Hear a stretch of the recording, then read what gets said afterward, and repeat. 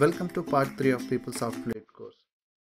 In this video, we will enable navigation for our Fluid page, and also we will discuss the role of CSS in Fluid design. My name is Siva Koya. I am PeopleTools Certified Implementation Specialist.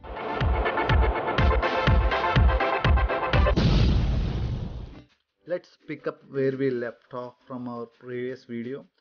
We created this page in a very lazy manner, and I know I have not created menu component and enabled navigation, but I went ahead and showed you the final output just for illustration purpose. Let's go ahead and see how this page will look on the front end. As you can see, it translated into a neat looking page. We need to understand the difference between the classic and fluid design. If you compare the way you created classic page and the way we did, you will notice two differences.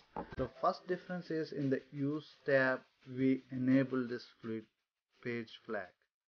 So this is to recognize if the page should be rendered in the fluid mode, and it has nothing to do with the layout. The second difference is the CSS style applied to our group box. As you can see, a style called ps_apps content is applied to the group box. What does this CSS class do? To understand that, you have two options.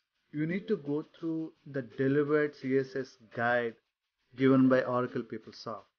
If you open that CSS guide, it will clearly explain what exactly this class does. This class it applies a CSS flex model. We discussed this in our first video, how CSS flex model gives you device friendly pages right out of the box. This is one way to understand the CSS class. There is also the second way, which is most painful one and very hard to understand.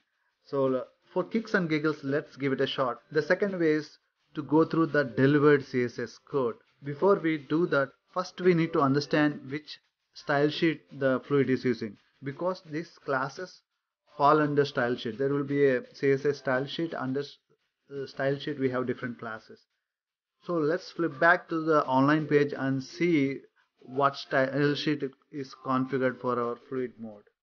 In order to find utilities, administration, PeopleTools options, and if you scroll down, you see fluid mode properties, and there is no default style sheet defined here.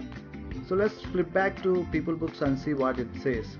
As you can see here, if there is no style sheet specified, we have a default style sheet defined here. It's ps style_f mode. Let's open this style sheet from App Designer. Let me copy this.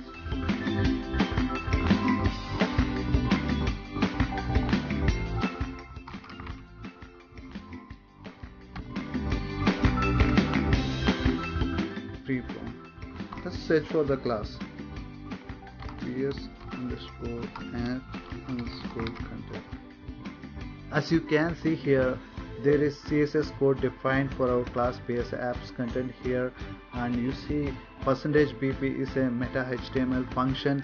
It is a delivered function. It renders CSS based on the standards of the browser. If it is a Mozilla browser, it generates the CSS code according to the standards of Mozilla, and likewise for the Chrome.